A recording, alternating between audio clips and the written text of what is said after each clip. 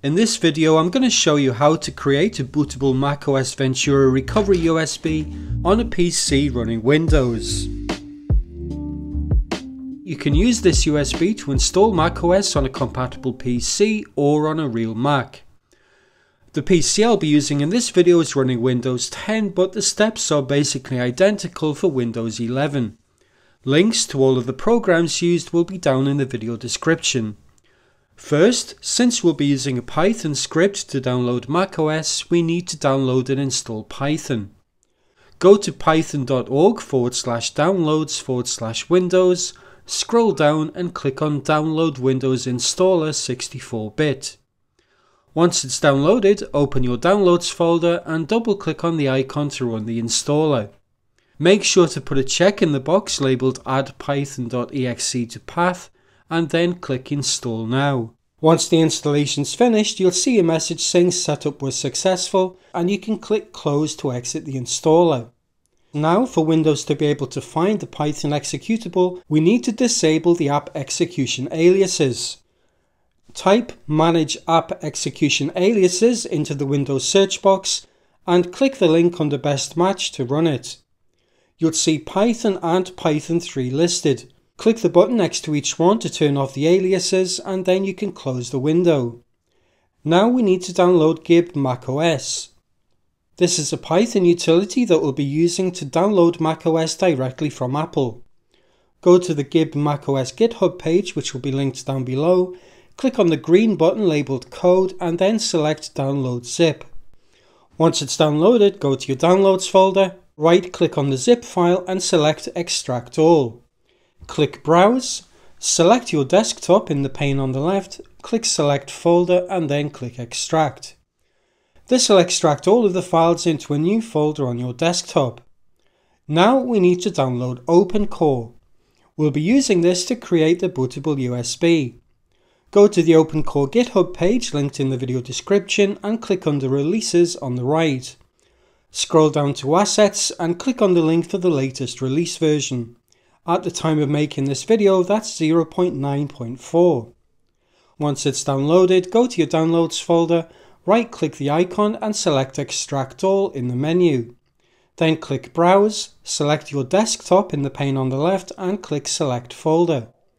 Click in the path box, add \OpenCore to the end of the path and then click Extract. This will extract all of the files into a new folder called OpenCore on your desktop. Now we're going to download the macOS Ventura recovery image. Run command prompt by typing cmd into the Windows search box and clicking Run as Administrator. This will open a new command prompt window.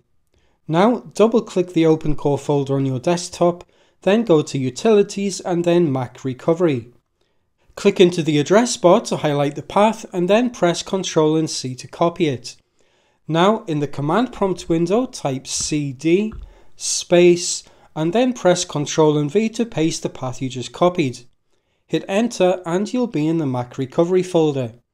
Now to begin the download we need to type macrecovery.py -b mac-4b682c 642b 45593e -m followed by 17 zeros and then the word download. I'll put this full command down in the video description so you can just copy and paste it. Hit enter and the macOS image will begin downloading. This will take a few minutes. Once it's finished, you'll see a message saying image verification complete and you'll find a new folder under Mac Recovery called com.apple.recovery.boot. This folder contains the macOS Ventura recovery image in DMG format and a chunk list. Now it's time to create the bootable USB using the image we just downloaded. Open the GibMacOS folder on your desktop and look for a file called makeinstall.bat. There are two files called makeinstall, one Python script and one batch file. Make sure that you choose the one that has Windows batch file as the type. Right click on the file and select Run as Administrator. A new command prompt window will open and you'll be asked to select which disk you wish to use. Here I've got 3 disks listed. My 2 SSDs are listed as disk 0 and 2 and my USB drive is listed as disk 3. So I type 3 and press enter. Now you'll be asked if you want to continue. Make sure that you have the right disk selected and that there's nothing on it that you want to keep. Once you're satisfied, type Y and hit enter. The USB drive will be formatted and a message will appear asking you to paste the path to the recovery image. Open the OpenCore folder on your desktop, then go to Utilities, then Mac Recovery, and then com.apple.recovery.boot. Right-click on the file called basesystem.dmg and select Properties. Then click the Security tab, highlight the full path next to object name and press Ctrl and C to copy it. Then close the window and switch back to the command prompt. Press Ctrl and V to paste the path, then press enter, and Make Install will begin to create the USB. This will take a while to complete, so just be patient. Once the USB has been created, it will also automatically install OpenCore onto the FE partition of the USB. Once it's finished, you can press enter and then close the command prompt window. And that's it, the USB has been created. If you're going to be using the drive to reinstall macOS on a real Mac, then you can just eject the drive now and use it right away. But if you're going to be using it for a Hackintosh, then you need to create a working FE folder for your hardware before we can use it. To do this, we'll be using OpenCore Auxiliary Tools, or OCAT for short. Go to the OCAT GitHub page, which I'll link down below, and click on Releases on the right. Scroll down and click on OCAT_win64.zip. Once it's downloaded, open your Downloads folder, right-click on the icon and select Extract All. Then click Browse, select your desktop in the pane on the left, and then click Select Folder. Now click Extract and the files will be extracted to the OCAT Win64 folder on your desktop. Now it's time to run OCAT and create our FE folder. Open the OCAT folder and scroll down until you find the OC Auxiliary Tools application. Double-click on the icon and you'll see a Windows Defender message saying that Defender stopped an unrecognized app from running. To bypass this, click More Info and then click Run Anyway. Once OCAT opens, click on the icon on the far right labelled Configuration Templates. A window will pop up with a link labelled Intel CPU Configuration Template. Click on this link to open the Configuration Templates webpage in your browser. Now click on the plist icon and you'll see a list of pre-configured templates for various hardware setups. Scroll through this list until you find one that most closely matches your hardware. In my case, I'm going to be using this USB to install Ventura on a PC with a 4th Gen Haswell CPU. So I'm going to select Desktop 4th Gen Haswell iMac 15,1.plist. After opening the link, click the download button at the top of the window labelled Download Raw File. This will save the plist to your Downloads folder. Now you can switch back to OCAT, go to the File menu, click Open, navigate to your Downloads folder, select the plist you just downloaded and click on Open. This will open the new plist in OCAT. You may see a red exclamation mark because of some missing keys. But if you just click the save icon, OCAT will automatically add those missing keys and the errors should disappear. Now go to the Edit menu and select Generate EFI on the desktop. There are a couple of texts, SMC Processor and SMC Super I/O, that aren't in the OCAT database, but we can add those texts ourselves manually. First though, we need to choose a new SMBIOS definition. macOS Ventura is only compatible with Macs from 2017 onwards, so the iMac 15,1 definition that came in the plist isn't going to work since it's from 2015. To access the SMBIOS definition, click on the icon labelled PI on the left. Click the arrow next to System Product Name to bring up a list of the systems. And I'm going to select iMac 19,2. This is the 2019 model, so it should allow us to install Ventura without any issues.